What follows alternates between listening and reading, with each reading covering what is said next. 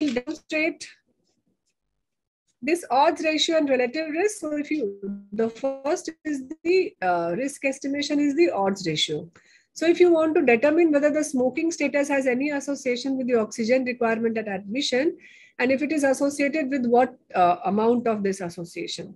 So I have to do the odds ratio between smoking status and the oxygen requirement at the time of admission.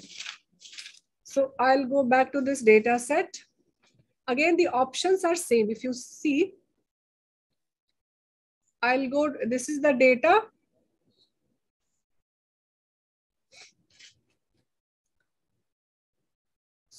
So I will go to this analyze. Again, this is the frequency. Here you can see it will be like contingency table only.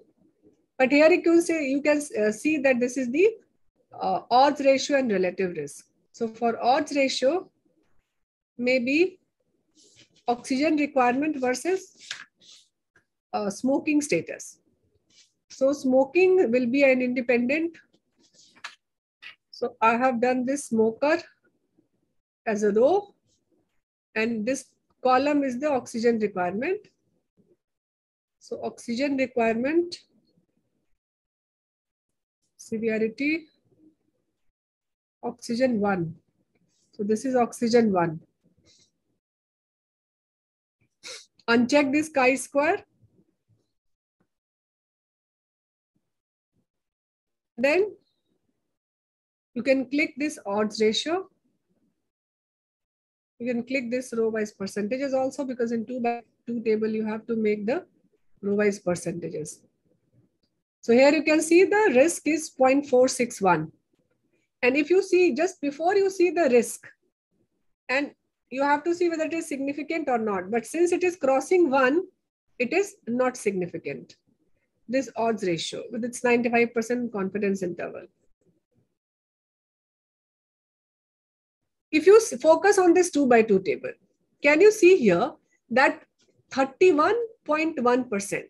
So this is the oxygen requirement, no and yes, and this is smoker, no. So if I focus on this, yes. So maybe if you see here, just a sec.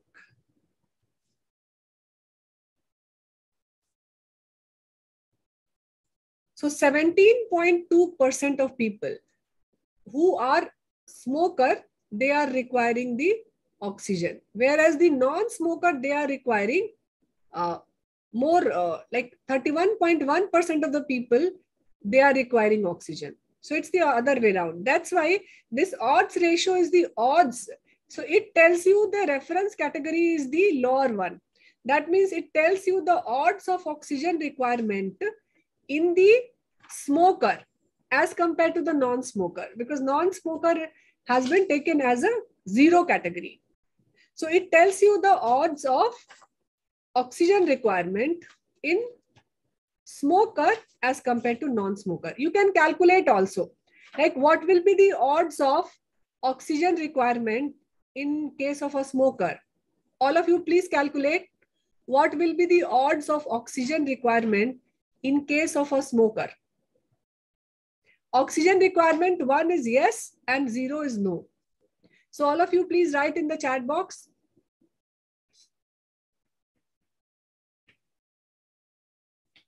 Odds of oxygen requirement in case of smoker, it will be 10 by 48. Can we take this 10? So it is the 10 by 48. Similarly, the odds of oxygen requirement in non-smoker will be 38 by 84. And if you take the ratio of these two values, it will come to 0.461. Okay, and this is the 95% confidence interval. Since it is crossing 1, you can say that this is not significant. Now coming to the relative risk. So in SPSS, both these values come together. But here you can choose an option of clicking either the odds ratio or the relative risk. So for relative risk, I started with the exposure status, and the exposure status was the steroid. So the person who was taking steroid at the time of admission, And then the outcome is the, maybe what was the outcome, whether it was discharge or death.